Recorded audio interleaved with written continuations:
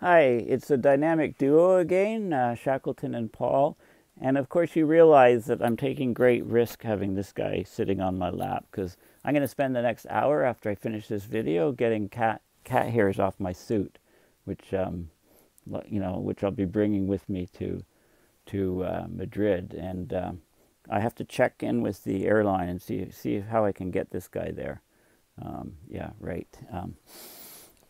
I'm joking. That's a joke, in case you didn't realize it. So I'm continuing off on my previous videos, talking about the COP and some of the things that I'm presenting. I showed you in the last video the scientist warning paper, where there's lots of metrics showing what we're doing, how everything's increasing sort of on a sharp slope upwards, and then there's what's happening with the climate. And this is my website, of course. You can donate here and say for COP25 conference, or here on this GoFundMe site, which will be linked to on my next blog on my website. And it's to support my expenses, which I'm paying out of pocket to go to the conference. So let me go back to where I left off in the at the end of the last video. And these are some of the images that I'll be using in COP in COP events.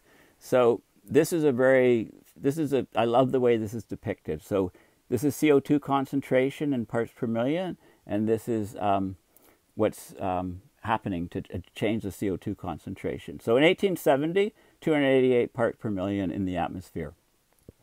Since then, we've added 92 parts per million of CO2 to the atmosphere from our coal burning.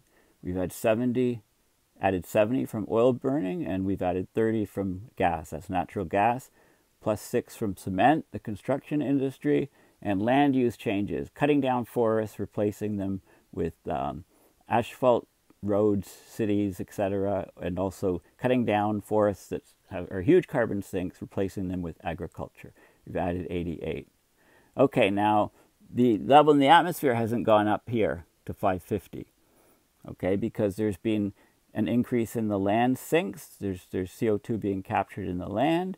There's CO2 being captured in the oceans, and that brings us down. There's a gap here because we were at 403 ppm in 2016. Now we're over 411, whereas CO2 used to increase 2 parts per million in the atmosphere and then 2.5 parts per million on average per year. Now it's often over 3 parts per million increase per year, which is terrible. It's awful. Huge rate of rise. I talked about how much heat in the ocean is going into the ocean as opposed to in the land and atmosphere. This is the Earth's total heat content buildup over time from 1950 to now. And you can see that the vast majority of the heat, the extra heat captured by the Earth, has gone into the oceans. In fact, it's over 95%, 97, as high as 97% I've seen, going in and heating the oceans. This is the part that we feel on the land. This is the increased temperatures and the heat waves and stuff. It's just from this small amount of heat. So when this heat comes out of the ocean, we're in for a heap of trouble, obviously. This is a very good image showing the per capita carbon emissions, which is per person per year. So here we are. This is North America here. 6.3 billion tons of CO2, or 18% of all emissions, has come from North America. That we've got 5% of the global population in North America, 18% of the emissions. This is Europe right here. Europe is about 7.6 tons of CO2 per person per year. It's got 10% of the population and 16% of the global emissions. Here we are Oceania is a little slice here. It's this little brown slice here, 11 tons per CO2 per person. This is like Australia, New Zealand, in that region. 0.5% of the population, 1% of the emissions. And here we got Latin America and the Caribbean, and 9% of the population, 12% of the emissions. Here we have Asia, 60% of the global population, half of the emissions.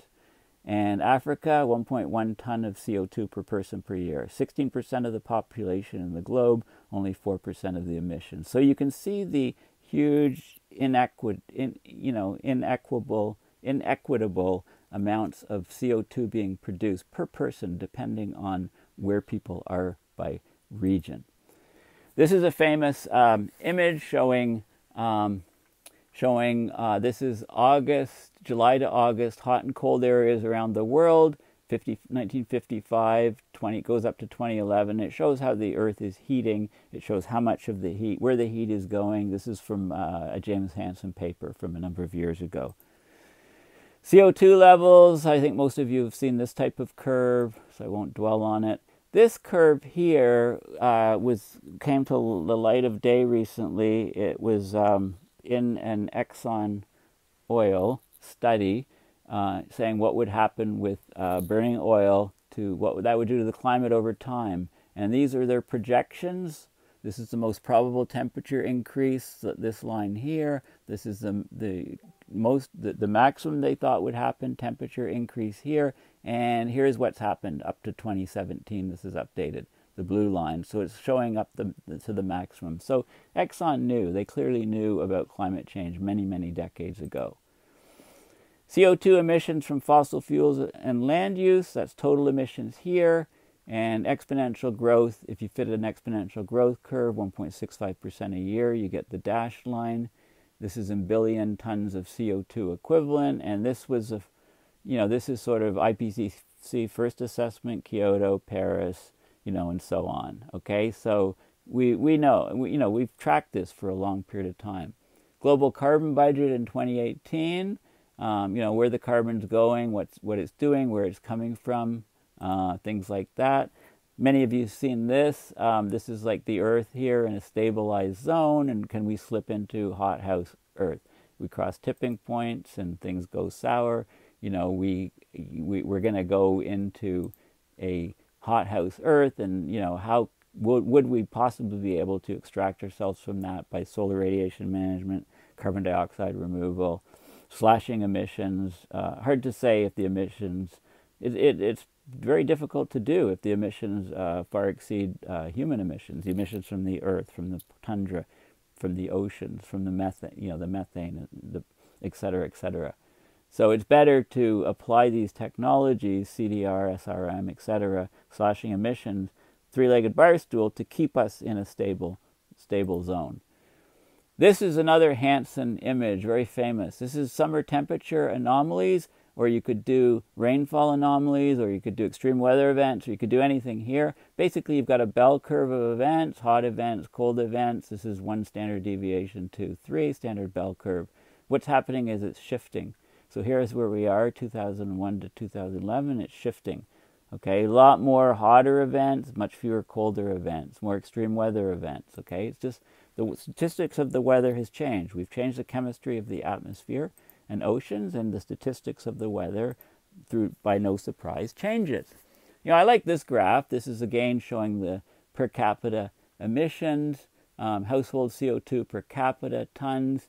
The richest, the top 10%, the bottom 50%, the bottom 40%, the average, and you can see, 50 tons of CO2 per year on average, the wealthiest 10% in the USA. And you can see the different levels of income. People, with different levels of income have hugely, vastly different amounts of emissions. So this really gets to to the core of what our society is.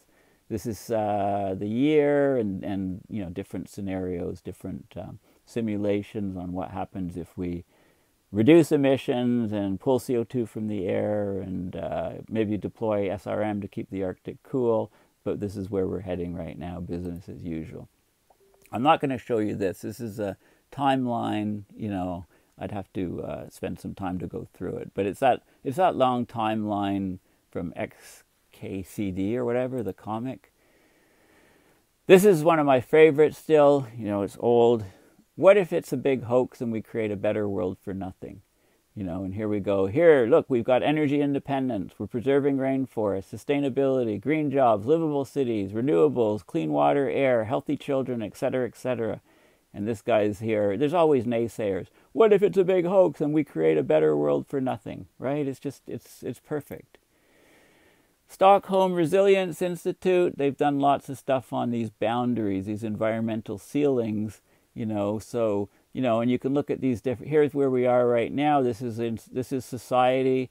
This is a safe and just space for humanity. You know, we have water, we have food, we have health, we have gender equality, social equality, energy, jobs, we have a voice, we have resilience, education, income, right, in this space. And then we go outside these safe boundaries and we lose our biosphere.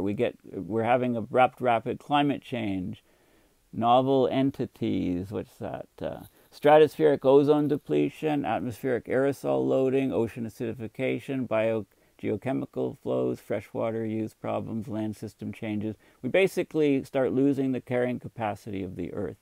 We're just on a rock going through space, and that rock is supporting everything, all of us, and who we are and what we do, our entire societies. And if we destroy the ecosystems which we're doing of that rock, it'll just become a bare rock again, and none of us will be around. This is global income deciles, so the richest 10%, the poorest 1%, etc. The richest 10%, sorry, the poorest 10% here.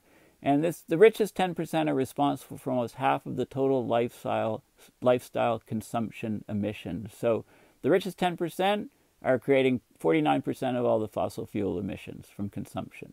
Then the 10 to 20% richest are producing 19%, and so on. So when you go to the poorest, to the 10%, they're only contributing to 1% of all the emissions. So you can see this final shape, you know, very, very clear what's going on. More projections and gigatons of CO2 versus year, different pledges, and the 1.5 pathway, 2 pathway. Again, similar sort of thing here, historical emissions and what we have to do. This is very interesting. If you think about this, this is global mean surface warming. This is temperature. You know, this is a maximum 2 degrees from the Paris Agreement, 1.5 here. You know, this is a lifetime of a person. So here we are, somebody born in the early 60s, you know, lives perhaps 80 years plus. Okay, this is so they see temperature from here up to here. This is what our kids, say born around 2000 see. This is what our kids' kids, our grandkids would see here. And this is what our grandparents would see back here. Our grandparents would be back in this region, right?